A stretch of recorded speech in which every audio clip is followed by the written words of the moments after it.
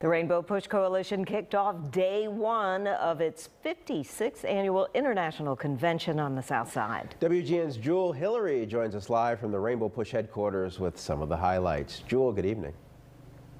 Hi, good evening, Tamon and Jackie. Well, the first day of this convention included several programs like a job fair as well as lots of technology forums. However, U.S. Transportation Secretary Pete Buttigieg is the guest speaker for the main program.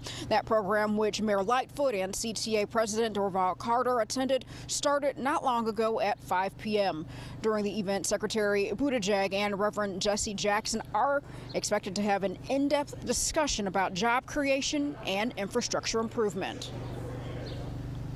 Having Secretary of Transportation Buttigieg here to talk about transportation and mobility and how we can really not just rebuild America, but put America back to work. That's the hallmark of the Rainbow Push Coalition at this point. The size of the budget is enormous. That's where the money is for reconstruction of America. And big organization on O'Hara, for example, other construction projects throughout the Midwest who want to be part of those construction projects. We have people qualified to do the work.